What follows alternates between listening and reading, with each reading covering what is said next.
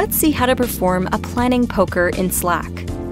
In the Team Slack channel, type /planpoker, followed by a description of task your team will be voting for, and hit enter. Then you will see the task's description, followed by Planning Poker value buttons. Your team casts their votes by clicking on the button of choice.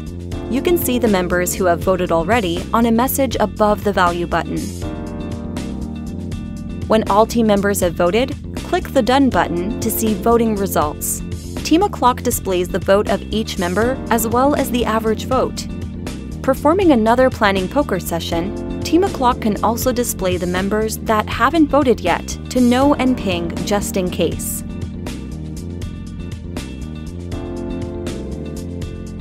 Learn more on how Team O'Clock can optimize your team's collaboration by watching more tutorial videos and reading the documentation.